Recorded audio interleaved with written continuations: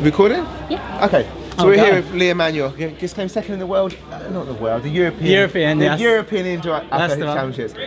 Congratulations. Thank you very much. Now you came in here with an amazingly fast time over 1500. It's the second best ever by a British athlete. Yeah. Why did you choose the 3000 over the 1500?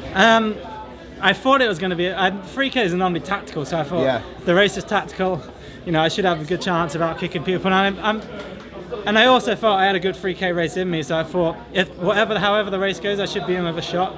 Obviously it backfired a little bit by the guy running incredibly well and took all tactics went out the window. It was just it was almost a time trial, like death run to see who could get to the finish first. So, but in some ways that's not a bad thing, because we were all thinking Inga Britson with his 100 metre speed, because like you said, often in these kind of races it's a slow race with a kick finish. Yeah. So in some ways that might have done you a favour. Yeah, that's true. You know, I think I had one of the faster times coming into it, and I felt like I was ready to run pretty fast, so obviously not quite fast enough, but I ran a PB, so I'm kind of happy. But yeah, I almost ran the 1500, and maybe watching tomorrow I might regret that decision, but you know, I've got the medal now, so I think the decision, whatever happens tomorrow, is justified, so I'm pretty happy.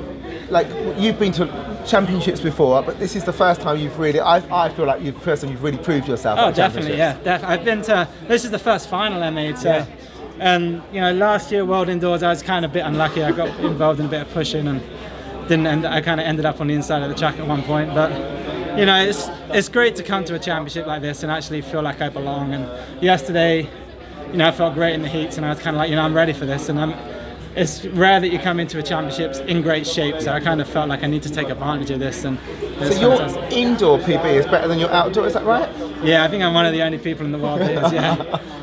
So what can we expect from you in the summer? I hope that I just, you know, can run a couple of seconds faster and keep going. I think last year I had a really good indoor season again, and outdoors it just didn't happen, you know. The Commonwealth Games was kind of at an odd time, and we had to get qualified early, so I think I just didn't let my body recover in time. So I think I learned a lot, and hopefully, you know, it's taken me a while to kind of learn my body, but I think I've finally done it, so hopefully that will mean that the next 3 or 4 months I can kind of progress to from where I am right now. We've just been having a what's your accent? I'm from England. I'm from the Hastings in the southeast.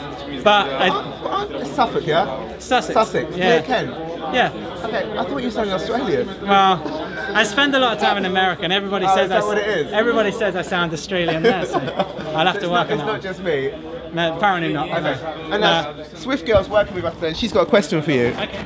Yeah, I was wondering, are you going out tonight to celebrate in Prague? I might do. I might go and find my parents because they're out here, so maybe we're going to have a beer or two, but I have no mobile phone, so the chances of me finding them are very slim. So I'm not sure. I'll go and eat some pizza probably. Thank you very much. My pleasure. Thank you. See you later. Bye-bye. Thank you. Cheers. Nice to talk to you guys.